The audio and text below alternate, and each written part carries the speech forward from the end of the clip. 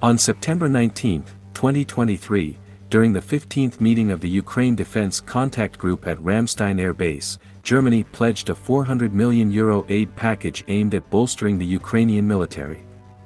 The announcement was made by Parliamentary State Secretary Siemtje Möller and Inspector General Carsten Breuer, who was standing in for Defense Minister Boris Pistorius, currently ill with COVID-19.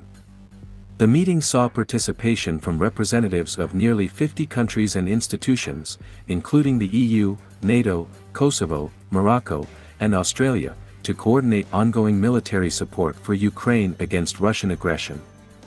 The German aid package will focus on key areas such as artillery, air defense, ammunition, resilience, and training.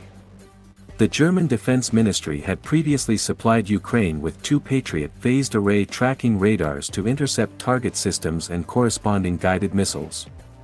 The new package includes 30,000 rounds of 155mm artillery ammunition, 3,800 rounds of smoke ammunition for 155mm artillery, and 105,000 rounds of various types of 120mm mortar ammunition.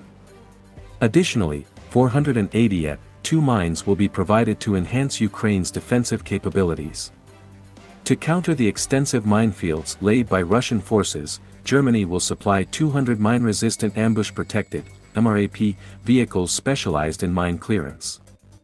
The aid package also includes winter gear, spare parts for previously supplied systems, and transport vehicles to improve the Ukrainian military's resilience in the coming months. A mobile field hospital has already been delivered. Germany has trained nearly 7,000 Ukrainian soldiers since the onset of the Russian invasion and plans to train a total of 10,000 by the end of the year. The focus of the training is on leadership at the tactical level, including squad leaders, platoon leaders, and company commanders. Germany reaffirms its unwavering support for Ukraine and promises quick delivery of the pledged equipment. The training programs for Ukrainian forces in Germany will continue, including specialized training in engineering and air defense systems.